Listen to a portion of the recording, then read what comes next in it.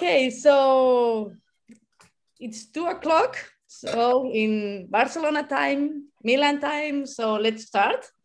Thank you, all of us. I see networkers and maybe potential networkers are in today. And we have the honor to have to this crash course with Simone Cicero, right?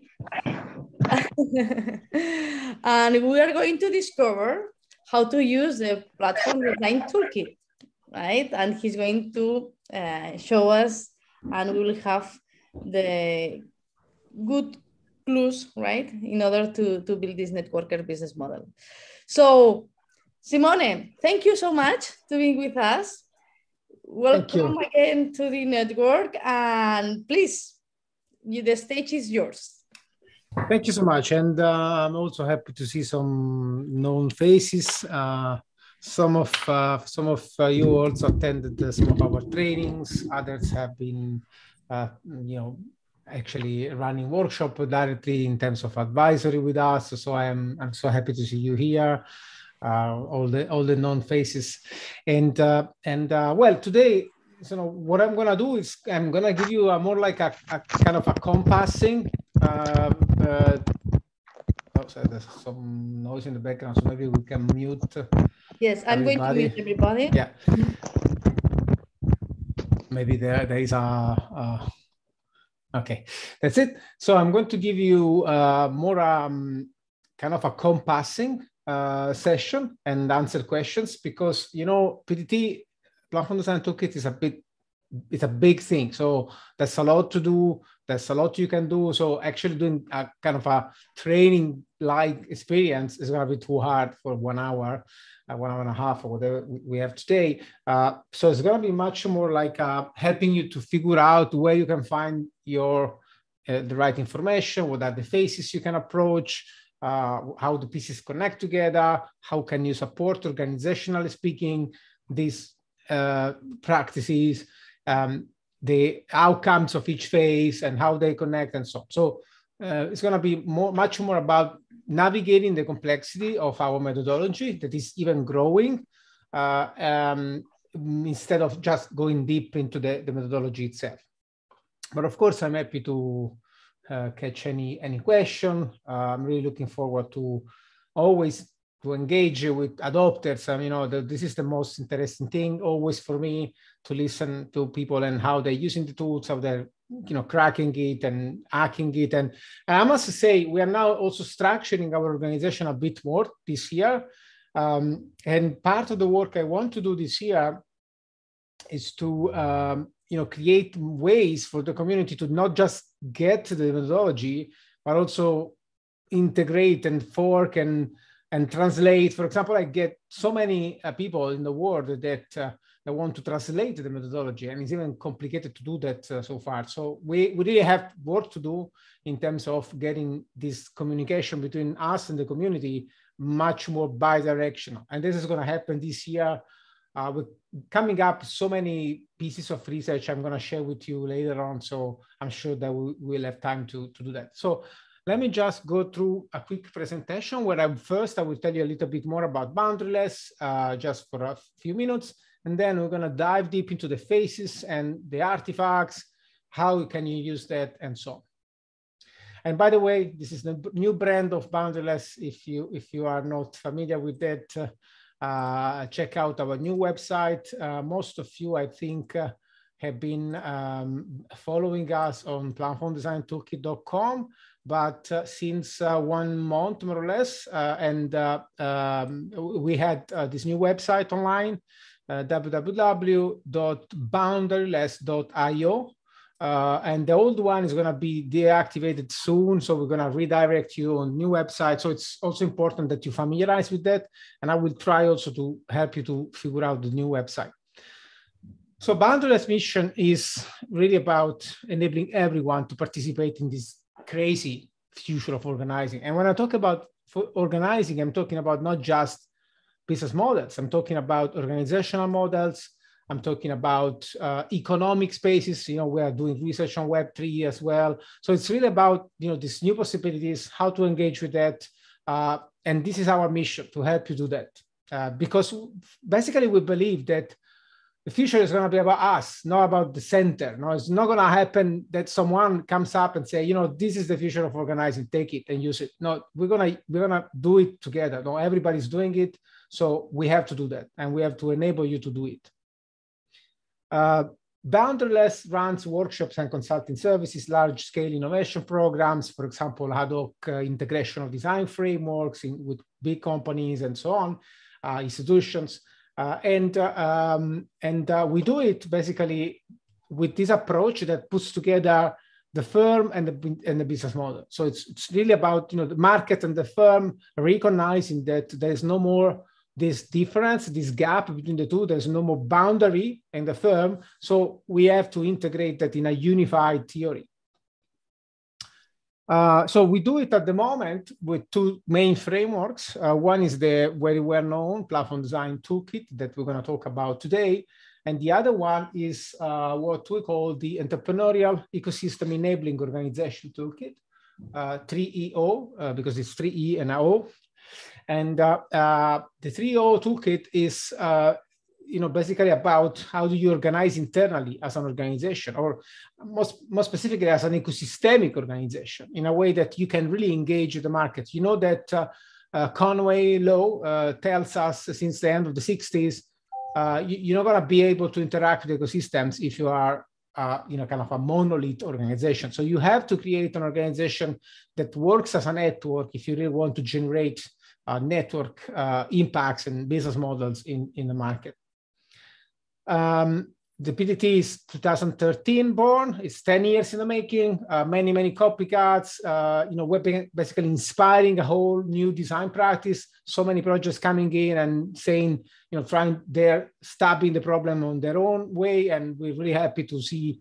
Sometimes they attribute the inspiration we gave them. So, but sometimes they don't. But it's fine. It's important thing is we engage with this, you know, and we are happy that we have been able to work with so many players so far with this. 3.0 Toolkit was born in 2019, and now it's the second year. We're going to release a massive new update this year, and it's going to be about an adoption guide as well. So you're going to learn how, as an organization, sorry, there is some music in the background. As an organization, how do you approach the problem? So it's not just about the canvases. It will be a full adoption guide for you to engage with your small or big organization. For example, Boundaryless at the moment is fully transitioning towards 3.0 model. I'm going to share more how we're doing it. So you're going to get some inspirations. Happy to help if you like. Coming back to the PDT, the PDT is really about moving away from pipelines to platforms. So it's about recognizing that technology empowers the edges. We have lower transaction costs. The firm is being transformed. Business models are being transformed. And so it's going to be about much more about how do we facilitate interaction as an organization versus, you know, controlling production that we used to in the industrial age. You see my slide, right? Am I okay? I was, you know, afraid I was talking to no. Nothing.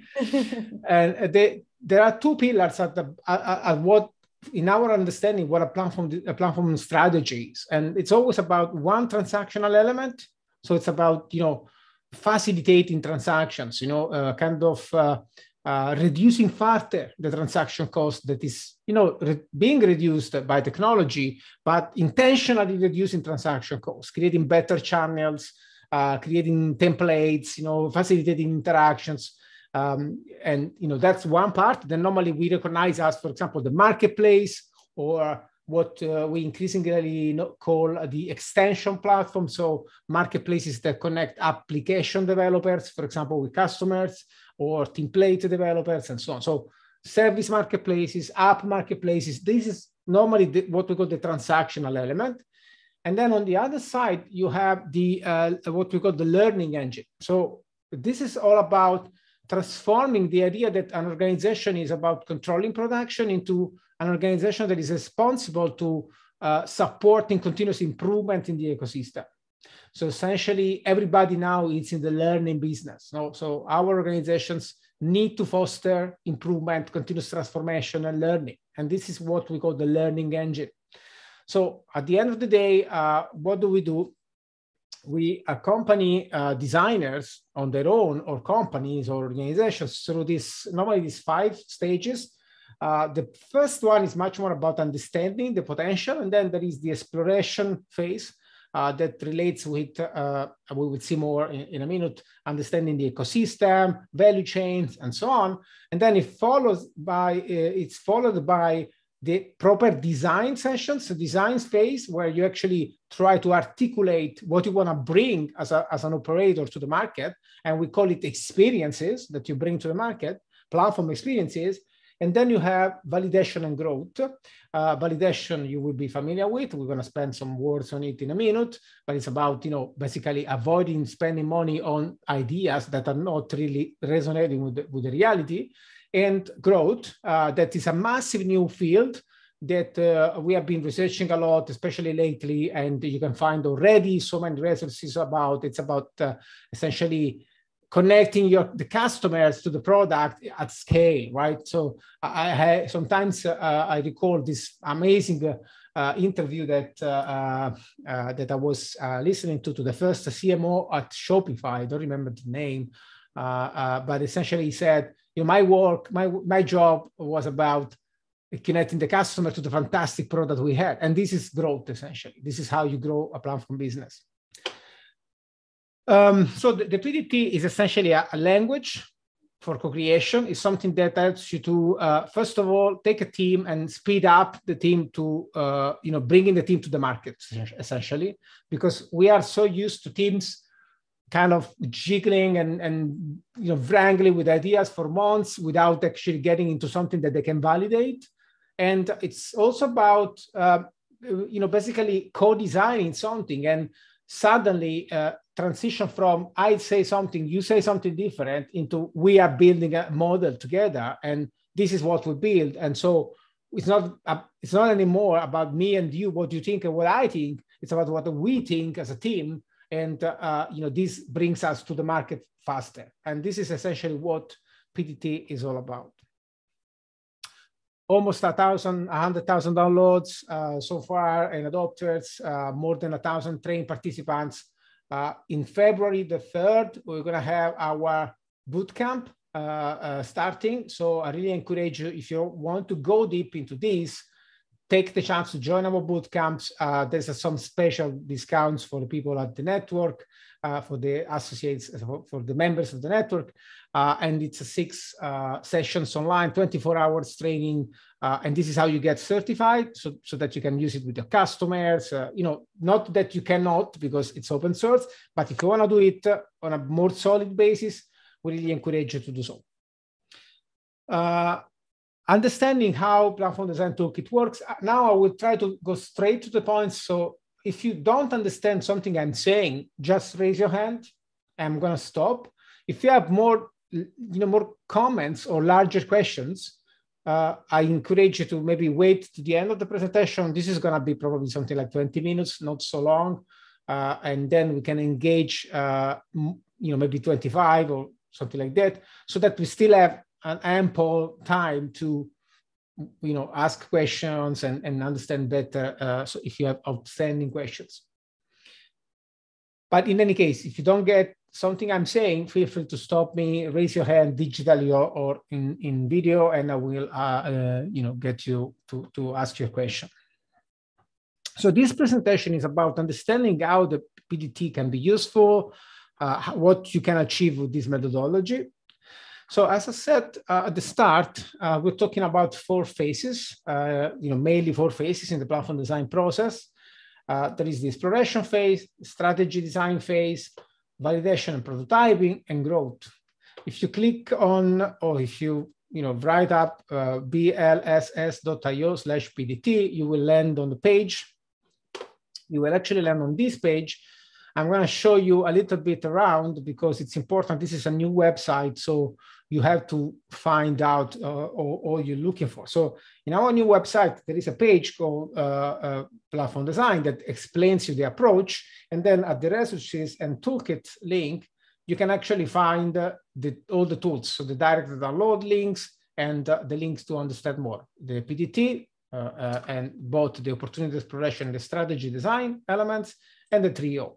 So coming back to the platform design, the framework page, if you scroll a little bit, you can also find the link to the toolkit at the middle of the page. So if you click here, there is a platform design toolkit page, and here you can find all the frameworks. So as you can see, there is phase 1 and 2, awareness and exploration, platform opportunity exploration guide.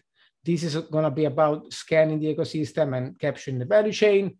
Then you have the platform design, strategy elements. So this is what you need for the design of the experience, and you can download it directly. This is the historic PDT, right? The things that are about the business model, the interactions, and so on. And then there is the link to the resources on validation and the link to the resources on growth. Okay, so you can find everything on this page. So let me come back to the presentation. Let's see if I can do that quickly. Sorry, I have these two. Okay, so it should be here. So this is just to give you an idea of where to find stuff on the website. 4 phases. As I said, let's start by identifying what do you have. So what are the things you have you can use? First of all, and of course, the license. The license is Creative Commons, share alike, attribution. So it's commercial friendly. Many people ask me, what can I do with the PDT? And the answer is anything you want. You just need to attribute it if you publish some derivative works. And this is also information you can find on our About page on the website. But if you use it for commercial reasons, you know, there's tons of corporations that have been using it and integrating it, sometimes without attributing, unfortunately. But if you do it properly, you can do anything you want. It's commercial friendly. It's real open source. And there is no forms, you know, you just download it. You don't need to leave any name or whatever. So exploration guide, strategy design guide, which is the one that normally we call the user guide because it's the original document that we released in 2013, or actually 16. And then you have validation and prototyping and growth. These things are coming up. So they are coming up in the form of a guide, but especially for the growth, and I will show you a little bit more, there's a lot that you can already use. Not the guide, but the guide I'm working on with the team, and it's going to be out probably Q1 as well. Q1, you know, growth should be out in Q1. Probably validation is Q1 or Q2. It may be an addendum to the growth, but essentially these things are coming up. So as I said, the growth guide is coming up. It's important that you understand that if you look at our blog in the website, you can find this blog called the research, a recap from our research on platform growth, where you can find all the links, and you will find links to 6 research posts that cover all these elements: flywheels, growth engines, monetization schemas, pricing, growth tactics to achieve liquidity, metrics, and 4 crazy webinars with so many practitioners. I really encourage you to listen to them. One is with James Carrier, for example, the legend, and many others. And this has been done with my friend Manfredi Sassoli, who is a great growth practitioner from the UK, doing some very important work. On the validation part, there is especially one blog post from 2017 that we used as a way to exchange basically with our community how we were thinking about customer development that you may be familiar with. Customer development from Steve Blank is the approach to product validation. So basically the idea is don't waste your time in products that do not sell or that don't solve any problem for the customer. We did the same, but essentially we took it and reinterpreted a little bit for the age of ecosystems and for multi-sided value propositions. There's still work to do, but you already have some content here that you can use that helps you to run interviews, for example, in a way that is much more proper for platforms. But anyways, the guide is coming up, more work is coming up on validation, and we hope to release it soon. This is what you can use at the moment. So let's go back to the start. Exploration. What is exploration about? Exploration is about essentially understanding your ecosystem, abstracting the value chain and assessing the opportunity. So it's something that happens before the design phase. When we speak about exploration, essentially we speak about arenas of opportunities. It's really about understanding what the ecosystem is trying to achieve in a way that is fragmented. So at the moment, you can think of, for example, the ecosystem around food, for example, or the ecosystem around mobility or whatever. And also this methodology helps you to figure out essentially what is happening, understanding the value chain, and preparing the design phase. And I'm going to go in a deeper details in a minute. The characteristics of this phase is that this phase is very much outside in. So it's not about your ideas. You really have to avoid projecting your ideas into the work at this moment. You really have to capture what is happening. So in terms of product thinking, you can think of avoiding thinking about the solution before thinking about the problem. So you want to avoid thinking about the platform strategy before thinking about the ecosystem. So that's essential, right? And normally it's really about a small team, an internal team in the organization, relatively small investment. Normally we take 16 to 20 hours, something like that. And it definitely needs domain expertise. Of course, because if you do not know about the ecosystem, what are you modeling? What are you going to map? What are you going to scan? You have to have the domain expert in the room. And this can be done either by interviewing domain experts, maybe first, and then mapping, or maybe coming back to them after the map, or I would say also having them in the room. Because the methodology is very intuitive. It's not that rocket science. So anybody can really participate in these co-creative sessions where you map all the elements that exist. In terms of organizational enablement, for example, if you are an organizational leader, what are you supposed to put in for this phase to happen in the right way? First of all, you need to allocate team time.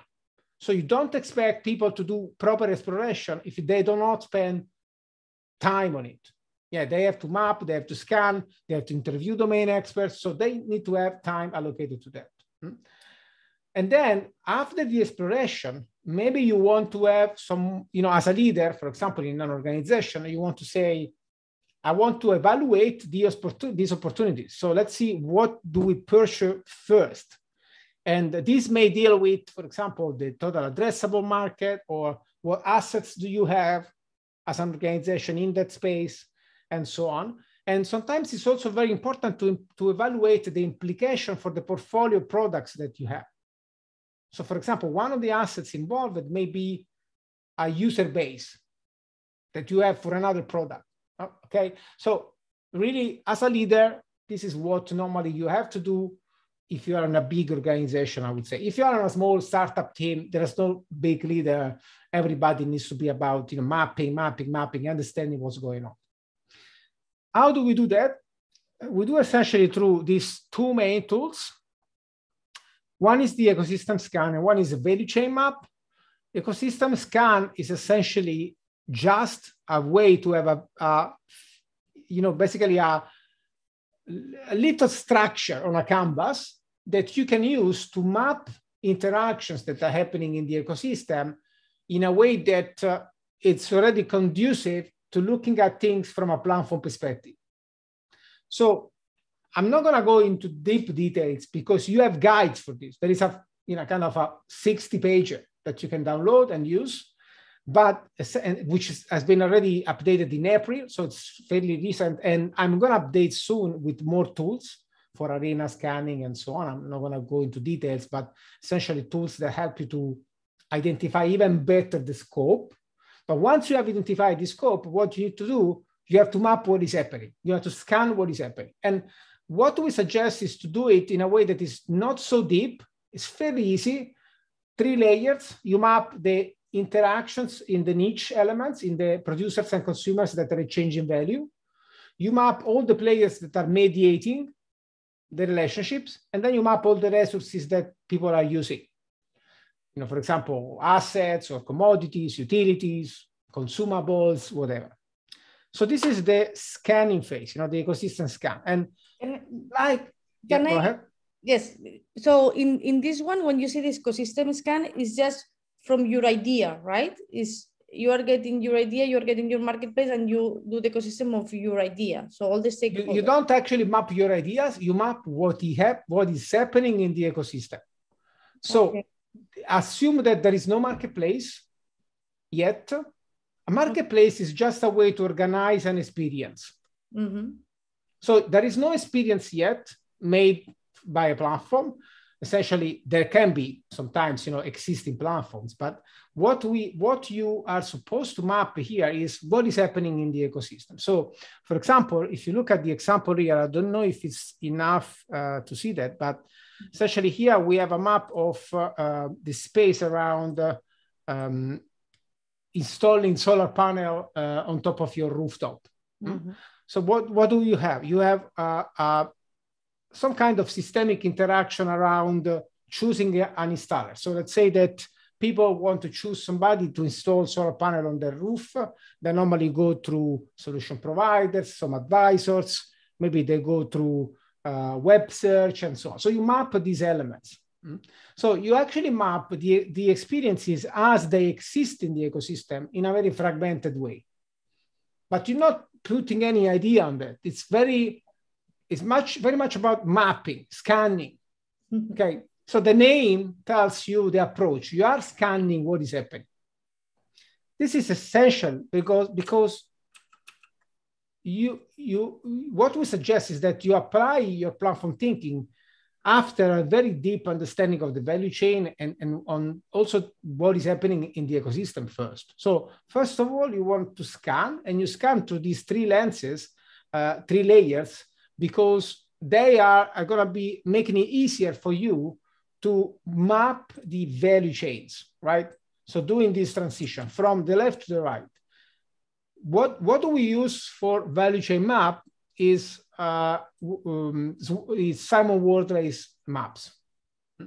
Wardley maps are the best value chain mapping tools existing at the moment, according to our understanding. They are also open source, and essentially it's a way to translate all the elements that you have been scanning on the market and moving them into a much more conscious and much more informed way at looking how pieces fit together. So for example, you can say that, let me make a simple example. To create a cup of tea, you need a cup, you need a tea shop, you need energy, you need electricity, basically, you need water, you need a kettle.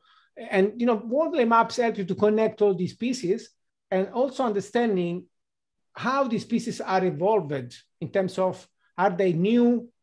Are they very much commoditized and so on? So what happens is that, and again, I'm not gonna go deep into mapping here because we don't have time. There is a 24 hours bootcamp certification or a 60-pager if you want to do that properly. But essentially what you have is normally these value chains have this C shape. And this is a very particular shape that industrial value chains tend to have. And what do we have applied? What we have created is a library that helps you to move away from an industrial value chain into what we call a platformized value chain. So the second step of essentially the opportunity exploration phase is to apply this library of patterns. So what are these patterns? It's what we call the platform plays. The beauty of Wardley maps is that they are visual, right? You know, you have pieces you can play with. You can do it with Post-its, you can do it with Miro and so on, Mural. And then you move pieces around according to these 6 rules. What are these 6 rules? Essentially, these 6 platform plays, they describe common ways that platform operators have to transform the value chain. And let me go into all of the 6 because they are fairly simple. So first of all, everybody knows that when you have a marketplace, a platform, most of the times you have you have to provide personalized experiences. This is a winning point of platforms. So you have to basically transform a very commoditized experience, like something that is common to every user, into a very personal experience. So this is one thing that platforms do. Essentially, it's the difference between, for example, booking a room on a hotel and booking a room on Airbnb. Hotel rooms are all pretty much all the same. The Airbnbs are very different. They are much more scattered around the city. There is much more geographic difference and personalization you can have, and so on. And the same thing, and this is the platform play number one, the same thing happens on the producer side. So you have to basically start looking at the producers. Instead of considering them suppliers, you want to consider them users. You want to give them an experience that makes their specificity emerge. So you want to make them able to express their uniqueness. And this is another way that marketplaces and platforms normally transform the value chain. So they transform commoditized users, suppliers into niche providers, right? Unique providers. Then what else happens often with marketplaces and platforms is that they standardize the transactions. So again, let me make an example with Airbnb. Airbnb, before Airbnb, booking a room on a short-term rental was like a nightmare. It was always different. It was always complicated. You have to wire the money, phone calls, and nobody really was having a consistent experience. With Airbnb now, you just click, money goes from the credit card to the escrow. Everything is standardized, flows much better, right? So it's a standardization of the transactions. And this is a billing transaction, but it can be any transaction. And we're going to talk about this in a minute, but essentially what you have to understand, what you have to try to understand with this value chain analysis is to identify the transactions and think of how do you standardize them. Another transaction could be signing a contract. It could be, for example, activating a solar panel in the network. My parents, for example, now are dealing with a dramatic experience of trying to plug the solar panels into the network, and it's crazy because they didn't do that through a platform. They do it through a service provider, and it's a nightmare basically. Finally, furthermore, complex business process become software as a service. Again, let's think Airbnb. How complex it was to manage your rentals. You had to receive money, manage the calendar, do the tax filing. All these things were painful, a complex business process, transformed into software as a service. Now everything is great, easy. Airbnb now even gives you the possibility to set your price with all these info, data, elements. It's amazing, right? So transforming a complex business process, normally this relates to the producers in your ecosystem into a software as a service. This is what we normally call the key product. Now it becomes the key product in a platform value proposition, right? In a platform value proposition, you don't just have the marketplace. You have the product elements, and increasingly you have the extensions and developers that can extend this product. But think of Shopify, for example. There is a marketplace, experts and sellers connect to shared services, but there is a key product that is the actual infrastructure to run e-shops. And this is what was transformed into software as a service by Shopify. Then the last two are pretty much connected, and they relate with creating a marketplace. So when you create a marketplace, normally you have to do two things, and this is what platforms do. First of all, you have to, of course, aggregate demand and supply. So it's not just about designing the roles for the producer and consumer, but you also have to design the experience of connecting, filtering, finding each other, and so on, and create this space where everybody gets aggregated so that everybody wants to be there. And finally, you have to create clear, unique identities, because this enables the accumulation of reputation and trust.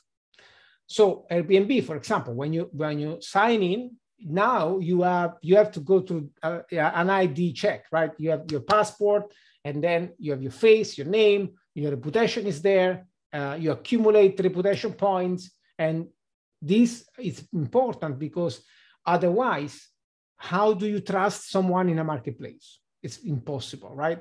So you don't trust the brand anymore. You trust another third party. So you have to build this reputation. You have to build these identities. And these are the 6 traditional elements of what platforms do to value chains. Some platforms don't do all of them. You know, for example, I don't know, Uber. It didn't really allow producers to be unique. Repeat number 2. Because in that context, it wasn't really needed. And in our white paper that I'm going to talk about more in the end of the conversation, you can find a very large treatment of how these value chain elements are evolving according to managed or vertical marketplaces and so on. So you can find it there. But this is the bouquet of options that you have. Of course, you don't blindly apply them. You have to think through them. But this is kind of your bouquet, your options that you have. So in terms of methodology, what happens? You apply this platform plays to the visual value chain that you created, and you obtain a new value chain that to some extent represents what you want to achieve, right? It gives you the starting point to actually design the experience. And how it's helpful, because it gives you insights on essentially, first of all, what are the roles you have to design for? So the people that you're gonna be treating as users. It gives you more clarity on what are the transactions that you want to standardize, and what are the workflows that you want to integrate into this service package that normally is provided through a software as a service. But it can be even more generally a service bundle, right? Not necessarily just a SaaS. It can be SaaS plus, I don't know, for example, logistics automation. So first of all, let me just say one word about this. This is so painful, but it's less painful than doing it without this framework, right? So if you do it without this framework, then it's going to take you forever. If you do it with this framework, it's going to take you 20 hours. Maybe you're not as good as me after 20 years in doing this, but I'm sure you're going to do amazing things with this. So designers and entrepreneurs, this is there for you. It's open source. You have to commit to do that with your team, exchange insights. It's going to be very hard. You have to maybe do it 3 or 4 times, but you know, this is going to bring you so many insights. Marco. Yeah, thank you very much for this overview. Just a very short question. Is the Z shape of the platform we see on the right side kind of the platform shape of the value chain? Are we transforming from a C shape to a Z shape? Yes. Yes. Normally the platforms, you know, they have these marketplace elements on the top. So they have these users connected to a marketplace. They have standardized experiences, the software package and the reputation elements, and then they have some commodities that they normally leverage on. So the short answer is yes. Normally C to Z is a good heuristic, but more generally, I must say here, it's all heuristics. So you don't have a recipe. You just have to keep these heuristics in mind and then see what happens, right? In trying to apply these heuristics into the work you're doing. So overall, yes, it's C to Z, but for example, in managed marketplaces, you can have a different shape. In vertical marketplaces, you can have another one. So overall, yes, but always with a grain of salt, right? May I have a question? Oh, I'm sorry.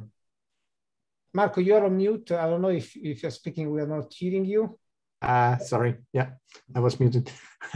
Yeah, that's exactly why I was asking, because I felt that I might be generalizing way too much. Yes. So. Yes, definitely. Is it possible one more question, Simone? I think Alex is on the queue, so please go ahead. All right. So where is the point where we can get the specifications to pass to the IT engineers, like business specifications, functional, non-functional, and constraints? I'm going to get there later on. So if you're a bit patient, maybe we can ask this question later, going to the phase, and I will have more pieces to hang this answer, basically. Sure, thank you. Yeah, Simone, my question was, others are using MVP or NVE in the case of ecosystems. Do you do multiple options that you then validate, or do you go sequentially? Well, normally, normally this gives you an overview. So here you're not yet ready to go to MVP anything, but at the end of the next session, we're going to talk about in a minute, when you end up with experiences, normally you have many, and I'm going to spend a couple of words on this, if you don't mind, in a minute. So if I forgot, please remind me. So this phase deals with understanding your ecosystem, scanning the currently available experiences through these 3 layers: niche, elements, aggregators, existing aggregators, mediators, brokers, facilitators. So for example, I don't know, a search engine can be a mediator. You can have an agency, a governmental agency to be a mediator, whatever. And you can even have an existing platform to be a mediator, an aggregator. And all the infrastructural elements, the resources and so on.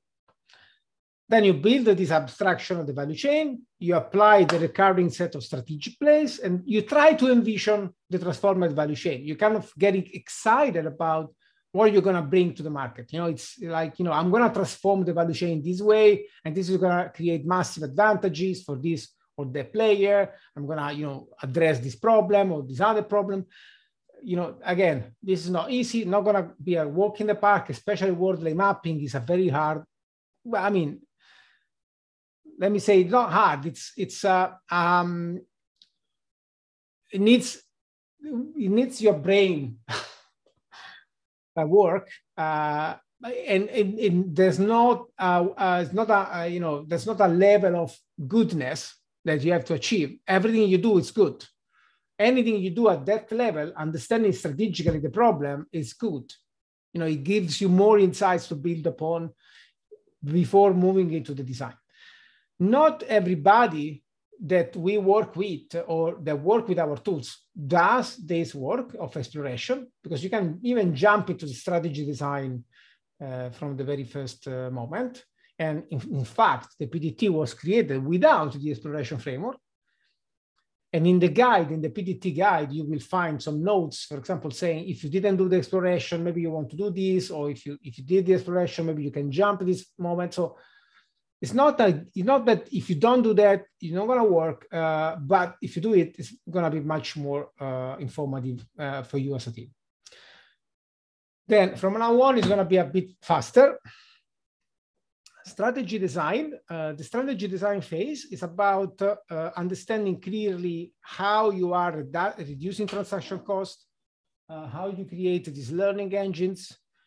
It's about getting ready to validate, and it's about assessing your preliminary growth possibilities, growth patterns.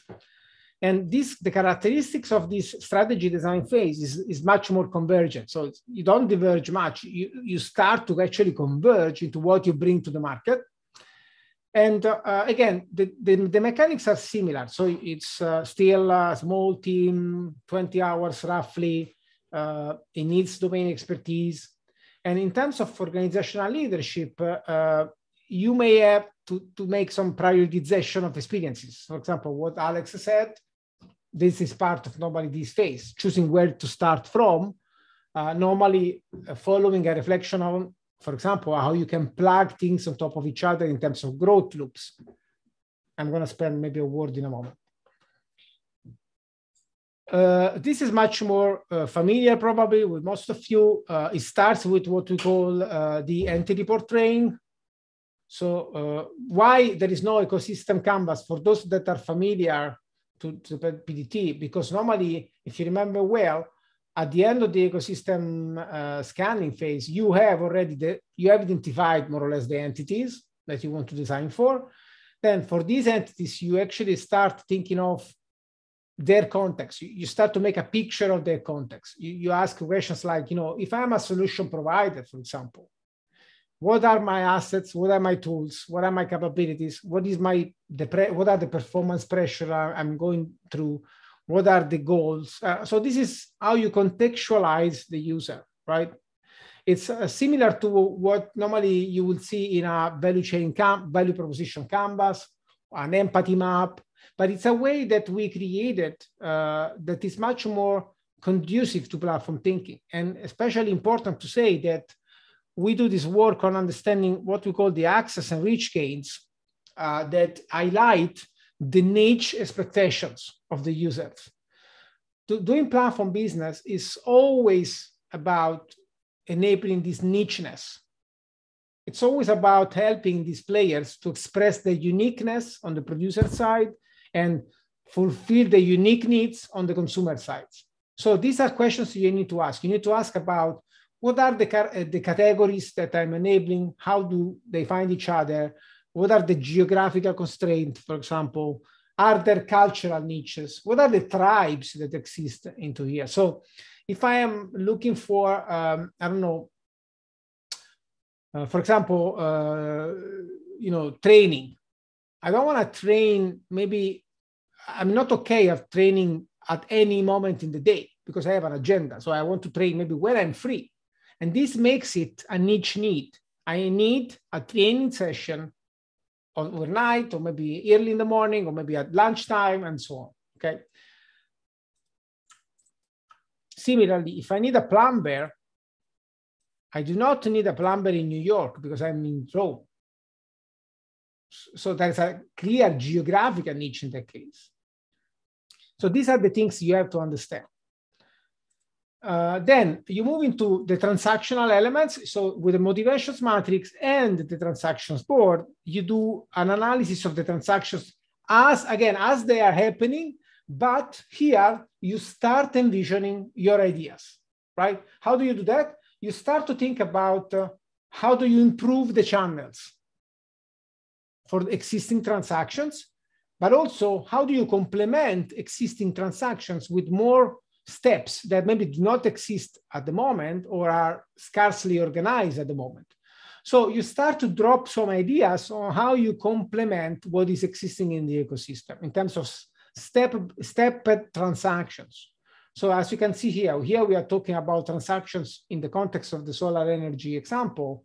We're talking about, I don't know, for example, requesting a quote or accepting a quote or paying the fees, or reviewing the installer, or installing the materials. These are steps, right? In our experience as well, let me just say that motivations matrix, which is a bit more divergent, and it's really about before stepping into the transactional element, you normally do value flow analysis. If you did the ecosystem scan, probably you don't need that, right? Because you already mapped the experiences. So maybe it's an alternative, right? If you don't do the scanning ecosystem analysis work that I've just introduced, maybe you want to do the motivation matrix better. If you did the ecosystem scan, maybe you can just jump into the transactional elements and start to analyze transactions as they are step by step. Then again, I encourage you to look into the manual. I mean, this is not the business model canvas, which is self-explanatory, much more powerful if you want, because it's so simple. Unfortunately, doing platform business is much more complex. Designing for ecosystems needs more work. So I cannot go into the details at the moment, but there is the guide for the details. So what follows? After the transactional elements, the design of the transactions engine, you move into learning engine. Learning engine is much intuitive. It's really about taking your roles that you have identified and starting to think about how do they progress through the ecosystem, through the platform. Here, you really start to think about what can I bring? you start to really think in terms of what is this platform bringing to the people, to the participants of the ecosystem. So to answer original questions from Marina, this is where you start just dropping your ideas, but you do it not just starting by, I have this idea. You do it by checking what are the challenges that the entities are living and what are the services that you can provide to them to overcome these challenges in a process of getting better, first onboarding, then they getting better, and then transcending the original idea, the original opportunity that they signed for into new opportunities. So these 3 steps, onboarding, getting better, catching the new opportunity, is a good heuristic to look at your ecosystem, your platform strategy, and saying, how am I supporting these participants to improve continuously, to essentially face the enormous challenges that everybody's living through as the world changes. So this is essentially the learning engine.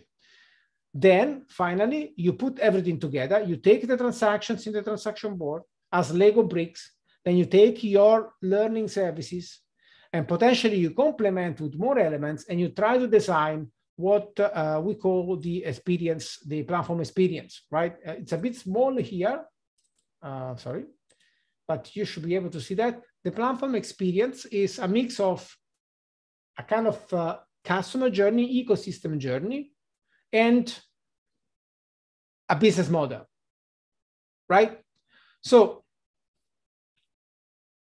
at the end of these sessions, right, at the end of this design process, you end up with a clear idea that you are reducing transaction costs in a certain way, your experience is reducing transaction costs in a certain way, you have created a system of learning for them to improve, and then you have a synthetic platform experience that you can validate in the market. So coming back to before, essentially coming back to the questions I received. First of all, the question on from Alex on the multiplicity of options that you have. So normally at the end of these sessions, you will have multiple platform experiences because you will have trying to design the core experiences that emerge as essential as an initial starting point, right? Or at least you are going to design the experiences that are needed to have something that makes sense. So you can launch, for example, on the market, a platform for this solar energy thing that models only the selection, purchasing, and payment, for example, right? So it's part of the experience. But then you can model maybe another experience that models the actual installation. So you can model maybe other types of services and so on. So at the end of the day, you will end up with several experiences that normally connect. For example, if you have a 3 players ecosystem, 3 players marketplace, you cannot build an experience that, it's very hard to build an experience that connects the 3 of them. Because when you have marketplaces, it's always 2-sided, more or less, right? You say it's multi-sided, but if you think about Airbnb, for example, right? So you have the host and the guest. First experience that connects the host and the guest is booking a room. Then you have the experience host and the guest. And there is another experience that is about booking an experience. Then you have maybe the co-host and the host. And there is another experience that is about hiring a co-host, right? If you're familiar with Airbnb, you will know what a co-host is. Essentially someone that can host for you because you are busy, in a few words. So these already are 3 experiences. So you may say, maybe to launch Airbnb, I need the 3 of them, or maybe not. Maybe you just need 1, and then you will add them in the future. When it's important to add them in the future, especially if you have to reach liquidity, right? For example, think about the experience connecting the host and the guest. That needs liquidity. You need to build a liquid marketplace of host and guest. Then let's say that the experience that connects the experience host and the guest, that also needs liquidity. And these 2 are not connected in terms of liquidity, right? So you it's going to be very hard for you to launch the two of them at the same time and build a liquid marketplace for both these experiences. And indeed, Airbnb didn't launch them together. Airbnb launched them much later.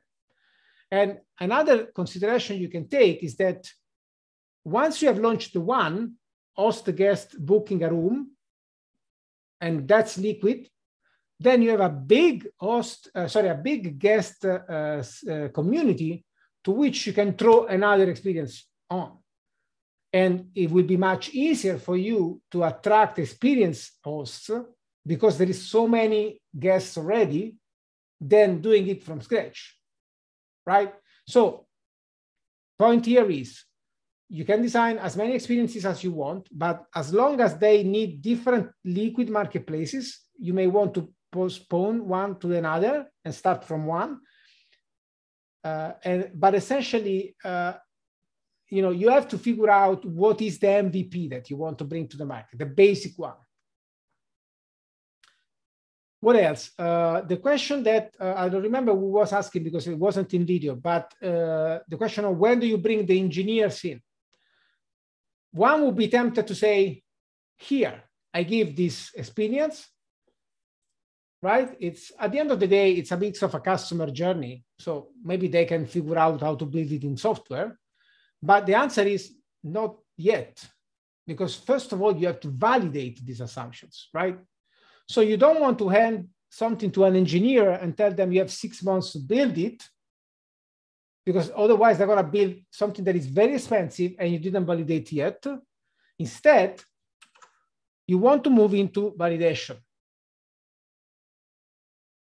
So what does it mean to move into validation? It means that you have to identify in the experiences that you have designed, which again, it's a kind of a customer journey plus business model. So it's full of assumptions, both on the value perception, the experience itself, how the experience improves existing alternative solutions, assumptions on the business model, somebody's going to pay for that, and so on. You have to identify these risks assumptions and then build an MVP that validates this business assumption, or simply at least build run interviews, or at least build a business experiment, not even an MVP, right? Build something that validates these assumptions. Once these assumptions are validated, and essentially here you need experimentation, iterative work. For example, make a fake app on the Apple Store or on the Android store, whatever, or run an experience that is not, it's manually made. You remember, right? Do things that don't scale, do things manually, test things, validate assumptions. Once you have done this, once you have validated the risk assumptions, then maybe you can get back to the experience, integrate the insights from the validation phase, and then hand over this to the engineer. Maybe before handing over this to the engineer, I would hand it over to an actual service designer or a UX designer so that they can design something that is much more complete than a platform experience. So some customer journey, blueprints, and so on, and then give them to the engineer,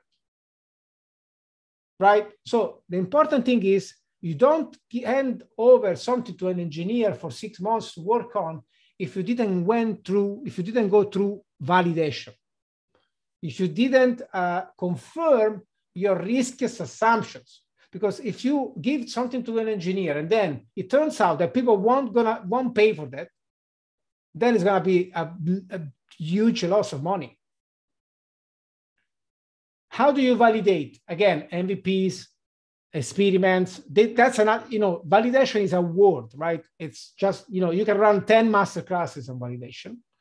But at least if you look at the website where we have linked to these resources, you have a script guideline that helps you run interviews to your users that essentially are going to validate your assumptions on how the ecosystem works and how the experience that you have designed resonates with this ecosystem. This is the basics of customer development, right? Customer development investigates two things: the nature of the problem and the contribution of the solution separately. So normally you don't do it all at once. You do it in two phases because you don't want to bias your interviewee. But at least if you don't want to do the MVP or the business experiments, just run interviews. Because I've been dealing with so many people doing large, complex projects without even running interviews with customers. That's really a pity, right? So much energy. Why? Because sometimes we are afraid to actually get in and talk to the people, right?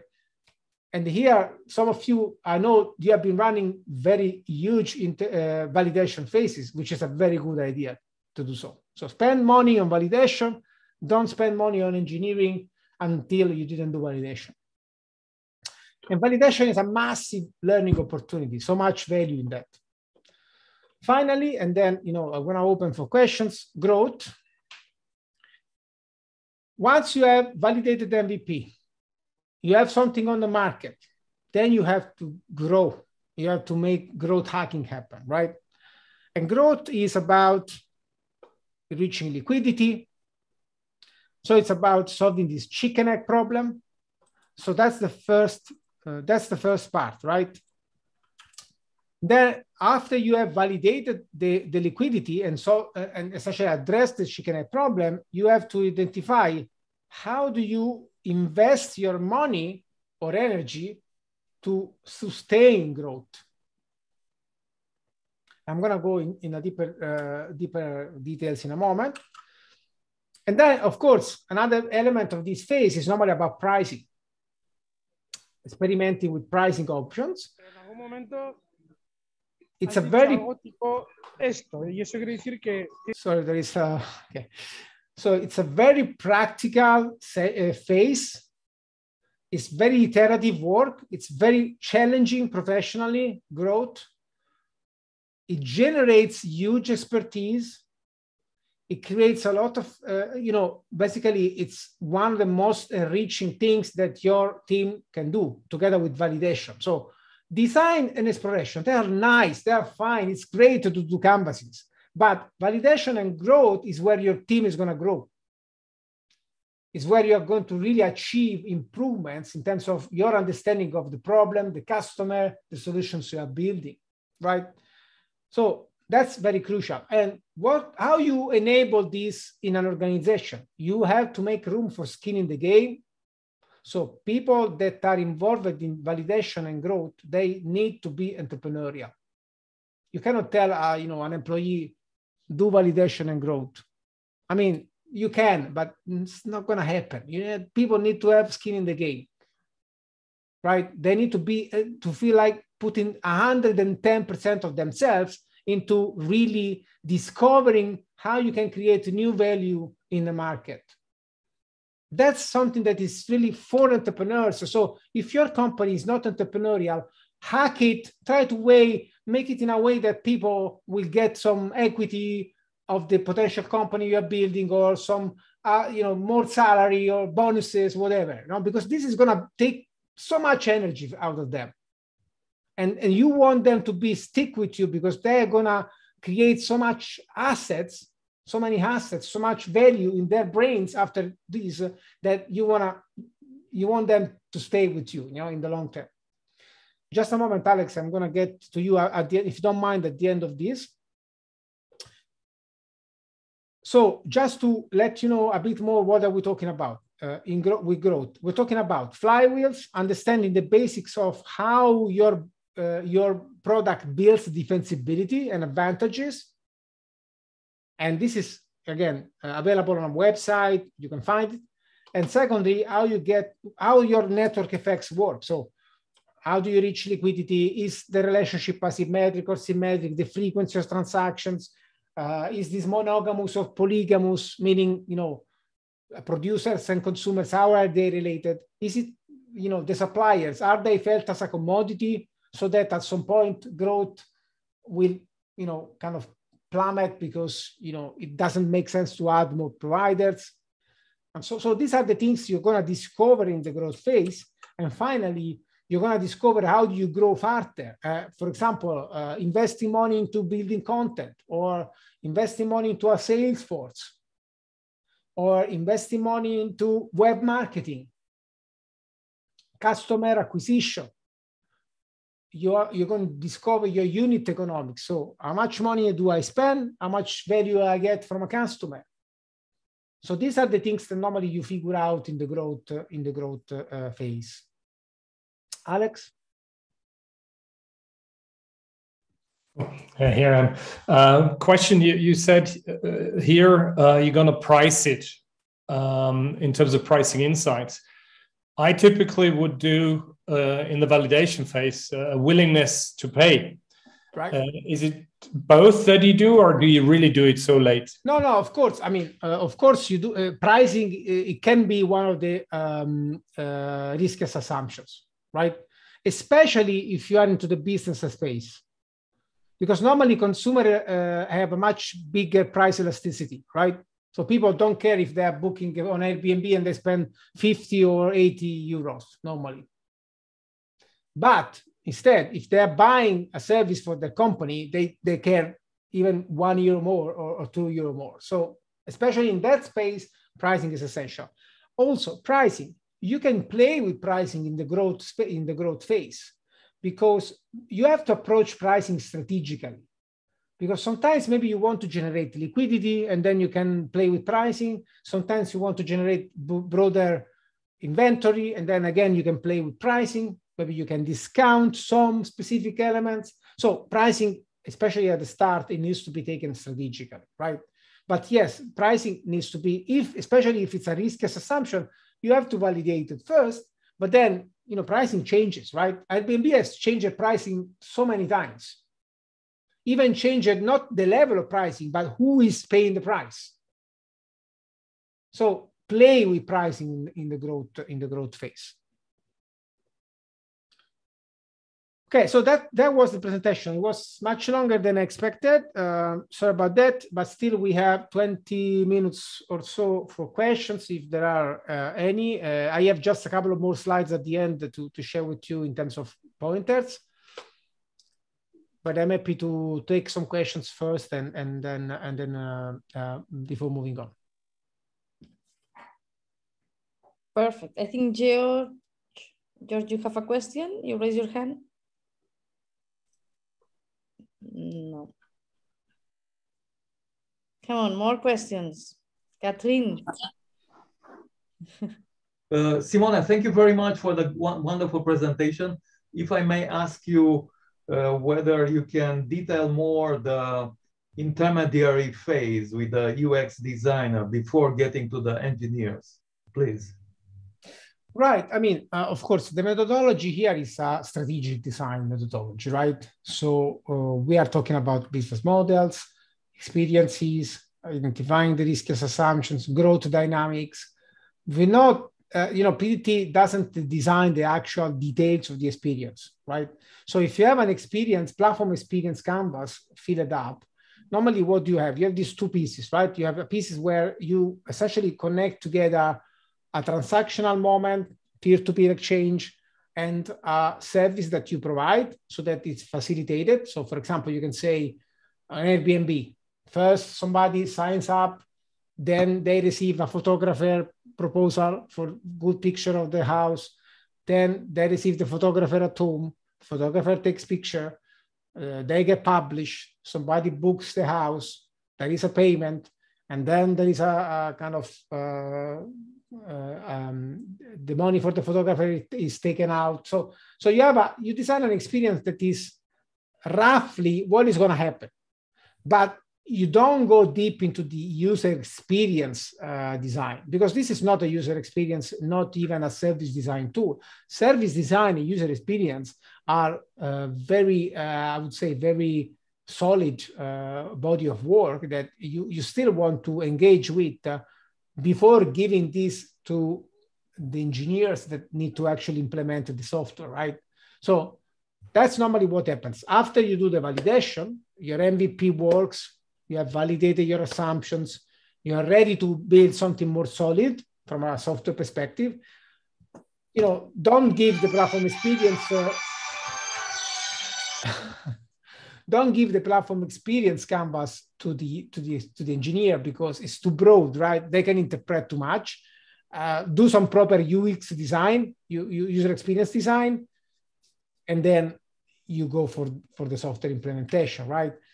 Now, I must say, now there is so much no code, low code options that you have, that this is a bit more fuzzy. So sometimes you can just evolve an MVP into a proper product. It's good. I mean, as long as you do it entrepreneurially, as long as you do it with some good taste, you can generate good engagement with your customers. But the question is, validate first,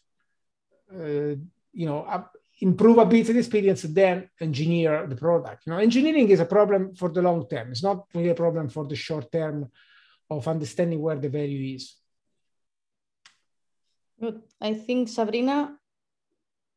Yes. Hi. Sorry, is that I have a little bit of a cold. So I have this question around product market fit or platform market fit, in terms of you have already validated the different assumptions and you start with the MVP. And my question here is, what type of norm metrics do you kind of recommend to follow? I actually have the liquidity that I want, and then I am ready to begin the growth stage. Any kind of advice, not drowning in different metrics and KPIs to kind of click on the product market. I was trying to open just a second, so maybe I can show you something. But yeah. Well, in general, I think our impression from the research we have been running on growth is that there are these three main elements when it comes to metrics. One is, did I reach liquidity? I'm delivering the right engagement to the participants. One is, do they stay retained in the platform? And finally, how are my economics working, right? So these are the three main macro types. And of course, these are the first, right? Because liquidity is such an essential element of your value proposition in platforms. If a platform is not liquid, it doesn't deliver the value proposition. So let's say that at the MVP stage, you can validate just a subset of the value proposition on the platform, right?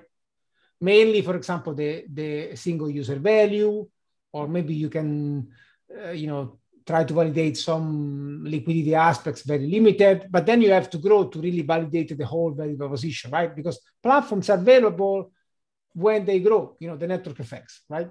So first of all, reaching liquidity, then increasing retention, and then platform economics. There is, a huge post on our blog where you can also find this kind of schema here, where there is also a list of type of metrics you can use in each of these phases. So if you don't mind, I would prefer to, send people to read the blog instead of just mentioning a few of them out of memory here, because, we have been taking lots of existing work into these metrics, like Brian Balfour and other, great experts, Casey Winters and so on. So here you can find at least something that helps you figure out what are the three main aspects, what are the metrics that you can use. And also each product is going to have a particular subset of metrics that you can use, and also combining those metrics into something more solid in terms of input and output metrics that you want to choose. So I would suggest to maybe read the blog. It's much more comprehensive than just approaching this in these short minutes, if you don't mind. But, yeah, of course. But these three elements, I think they are the essential part, right? So we're talking about, first of all, liquidity metrics at the start, engagement and liquidity. So for example, a liquidity metric is time to fill, right? Something like that, search to fill. Engagement, it's important because, for example, if I'm a producer, I don't want to stay in a platform where, I don't receive the right level of orders, for example, average order number. Then retention, and then, of course, you can have a platform that works, it's liquid, it retains people, but if your unit economics do not work, it's a problem. If you can't sustain growth, so your cost per acquisition is too high and your lifetime value is too low. So simply there are some markets where it doesn't make sense to make a marketplace. You can just go to the shop, around the corner. Okay, but will you suggest that depending on the platform, if you actually need to have way more volume in terms of engagement and retention, that people are not willing to start buying because you don't have, imagine it's an advice, the monetization is going to be ads.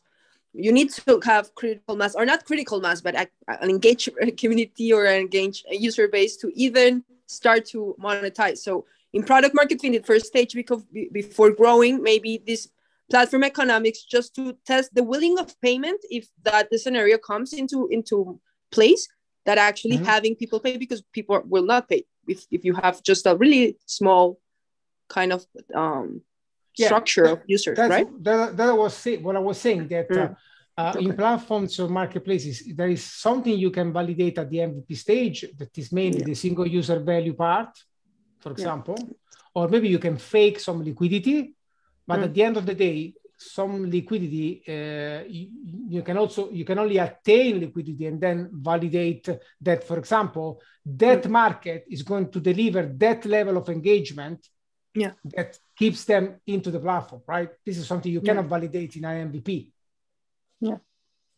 Or at least you can fake it, but since it depends on network effects. It's been hard, but kind of seeing like the trends. If it's actually, if it happens in a lower scale, then see if it makes sense in a larger scale. You can also constrain, right? You can start from one category or one geography, but still growth will depend on such patterns replicating across categories and across geographies. Yeah, makes sense. Okay, thank you so much. I think it's time for Chloe. Hi, thank you. I have hopefully a quick question, which is about the stage of reimagining your value chain map, where you come together as a group and you implement those 6 what were they called, platform plays. It seems to me that's the most impactful moment of the whole process in terms of transformation. Do you encourage creativity with your team when you go through this phase? Yes, totally. But exploration is really about them. It's really about the ecosystem, right? So creativity, fine, of course, but do not, try to stay attached to the reality. Of course, I mean, there are some marketplaces that have been reinventing some basically non-existing behaviors, right? Yeah. But most of the value that platforms have delivered at the moment, it's really about existing industries that are going through a reorganizing, right? So they are going through passing from a fragmented experience into a scalable, organized experiences. So this is the big opportunity, right? The big opportunity is there is big market that is having a very fragmented experience. They hate doing what they do. I'm coming and making it much better. And this is Airbnb, right? Airbnb, you can make a poster of Airbnb of a terrible industry, very small, and now became huge and much better, right? So that's the kind of playbook that I would suggest. So stay true to the ecosystem at the start. That makes sense. And I've just thought of another one as you were speaking. Airbnb is obviously a great example. I wondered if you had a go-to B2B example that you like to refer to. Well, Shopify is fairly important. It's fairly, I mean, it's a great company doing a lot of Salesforce. App Change is also a good example in B2B. Or I don't know, there are plenty of examples in other spaces, like for example, Crexi in commercial real estate or others. But Shopify for me, it's like the best example together with Airbnb if you want to learn how to do things, especially Shopify in terms of developer engagement, third parties, extensions. they're really setting the bar. Yeah, yeah, definitely. Cool, thank you. Daniel, go ahead. Thanks, Simone. That was really good. I just had a question around, obviously, a lot of these, the methodology is focused on unifying the firm with the market, and the experiences and the strategies and the platforms that are designed are for the market. But for a team that is internal to the organization, so in my role, my customer is the general managers and the executive that are inside the organization. How have you seen, you've worked with a lot of people, a lot of teams, a lot of companies over the years. How have you seen these practices and the methodology in general applied when the customer is inside the organization and your ecosystem is internal to the company? So essentially, often you start from either an education program. So for example, a boot camp, a private boot camp, where you train kind of a leadership, some kind of design leadership team, like 6-10 people, and then they start to use the methodology. But so many other times, what we have seen is we've been running one project through the methodology as an advisor, and then the quality of the outputs was so great that basically they said this needs to be integrated into the methodologies that we use. So we normally move from one project into design leadership training, and then in some cases we have been moving into large scale org-wide kind of literacy building and toolkits integration, large-scale programs. So I must say probably the best would be to convince someone to test the methodology on one project with a good sponsoring. And then from there, normally it flows to the rest of the organization. Thank you. Okay, so 8 minutes. I don't know who will do it first, George or Alex. George, thank you. One more question, with your permission, Simone and everybody. How you reach in a very fast way liquidity and in a stable and safe way?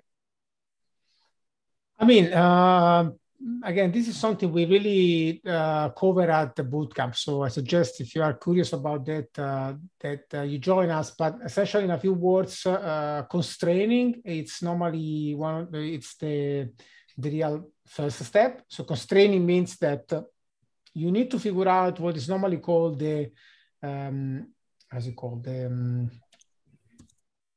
Well, I lack the words now, but basically the canonical unit. What is the canonical unit? Is the overlap of categories. Like, for example, when I say I need a plumber in New York, that's a category and a geography, right? So mixing these two, this is what you understand as where you need to be liquid. So some people that gets into the platform will need to find a plumber in New York and not a carpenter in New York or a plumber in Rome, right? So that's the first thing. And then normally you constrain when you launch in terms of geography or categories.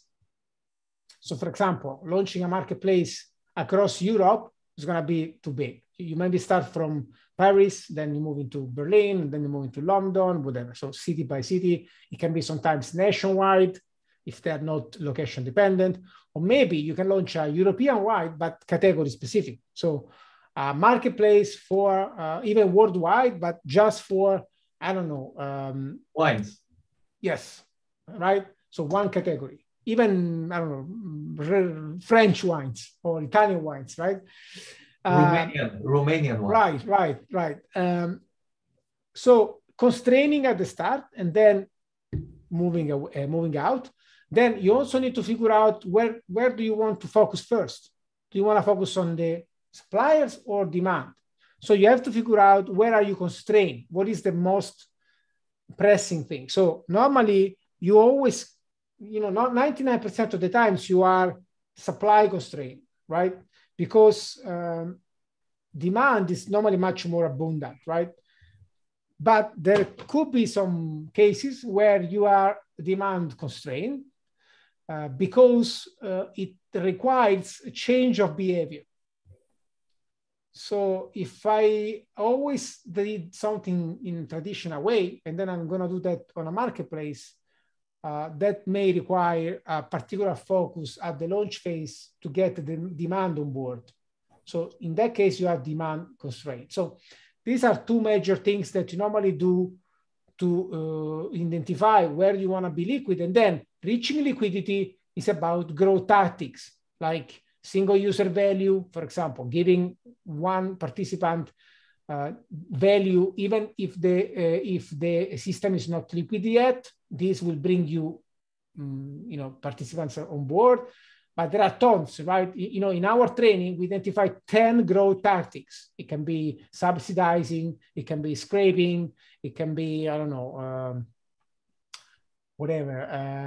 marquee strategy, onboarding VIPs, right? There are 10 at least that you can use as growth tactics to reach liquidity, to facilitate the reaching liquidity after you have identified the category constraints, the geography constraints, and so on. Another one is, for example, underutilized fixed assets. So these are some things that you can use to get to liquidity. Thank you very much. And also, this is at the training, but also on the blog post, right? So I'm not just here to sell trainings, but you can also go on the website and get everything on the blog post. And I would have one more question, Simone. The current reality out there in B2B versus B2C, how long does it on average typically take till that is a viable business proposition, also financially these days? I mean, B2B, I think my impression is, my experience is that it's much easier, right? Because transactions are bigger in value. And it's easier for someone that is expert in the field to start. For example, you can start a marketplace out of a consulting business. So the MVP can be a sustainable business, right? So normally when you have higher order value transactions, when you have much more frequent transactions, like in the business context, it's easier to get liquid, because it's more important for the customers and more important for the producers. It's work that they really need to do. Consumer marketplaces are, of course, much more challenging, right? Because they are big, they need lots of marketing money. Normally, they are related to growth models, for example, related to web marketing. Instead, the business context can be much easily about sales. So you can actually pay a sales force and get people on board. So B2B, it's a huge space, needs transformation. Maybe maybe the opportunities are a bit more smaller, but it's a great space to start, especially if you have B2B expertise. Basically, everybody doing work in B2B should be thinking about scaling up through marketplaces.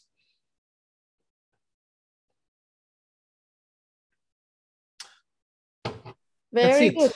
So, I know anyone else? Just if I can use just Marina 1 minute, if you don't mind. Yes. Just to remind everybody that well, of course, we do advisory. We always in co-creation. We don't do consulting. We help you through facilitation. The licenses are, as I said, we're talking about a commercial-friendly Creative Commons license. You can see on our website on the About space, there is a description of how you can use our stuff. There is our research. We do research. So if your company is curious about this space in a specific context, please reach out, consider sponsor our research and attaching your brand to cutting edge content. At the moment, we are actively researching Web3 space, decentralization, growth, validation. So, we are here, reach out. We've been partnering with some world leading brands on research already. There is a white paper, November 2020, released that connects platform ecosystems thinking to what the hell is happening in the world, systems transition, ecological challenges, social transformation, risk factors. So check this out. Podcasts and webinars. We have our podcasts running every 2 weeks on Tuesday. Coming up, we have a fantastic episode on Tuesday next week where I will do a recap of where we are. So it's a very informative piece. And then coming up, we have, for example, Mara Zepeda, Zebras. We have Ethan Bookman from Cosmos. So much things coming up. You can find, Tim O'Reilly. There is a fantastic podcast with Gabe Luna Ostaseski from a couple of weeks ago, where he speaks about marketplaces and Web3. Ensure you catch up with that because it's massive. And these are some of our customers. These are my contacts. So please reach out. I'm always happy to engage. Okay, so thank you very much. And was a question here on the chat that if you can share with us a presentation. Yes. And what we are going to do is we have recorded this session. We are going to include it on the network, on the crash course. So you will find all the recording, the presentation, the links that we have shared of the blogs, and also the PDT download and everything that we have talked today. And also you can contact directly to Simone also on the network and also through LinkedIn and all the social networks because he's everywhere. So, and also remember that we have a discount for networkers also to all these courses, all these trainings, all these certifications. And thank you very much. Thank you very much for being here with us, and has been a pleasure. Thank Simone. you. Ciao. Grazie. Grazie, ci vediamo. Thank you. Bye-bye. Bye-bye.